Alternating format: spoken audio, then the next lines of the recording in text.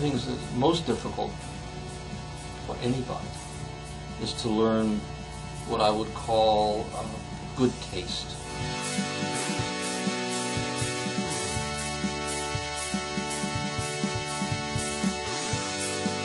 The thing that's interesting, and I've thought about this many times, is that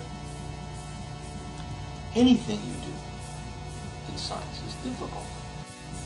Not everything is important. Okay? So the question at some level is good taste. Choosing something where if you get it right, it will matter in some special way. Every time I sit down to write a paper, a manuscript to be submitted to a journal, right, I'm just putting myself on the line.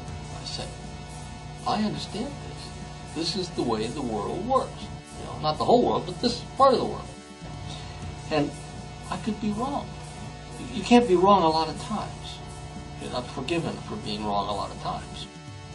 So there's a risk just simply in doing that. What's a greater risk is to go into a new direction. For example, an interdisciplinary area, create a new field, because there you really are, by definition, going beyond the limits of your expertise.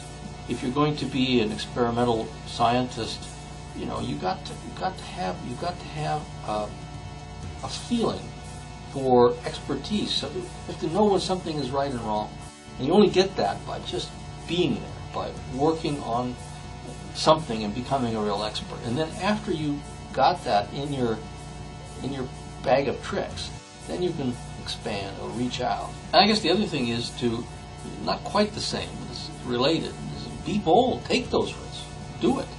That's where the excitement is and where you are likely to find something really new.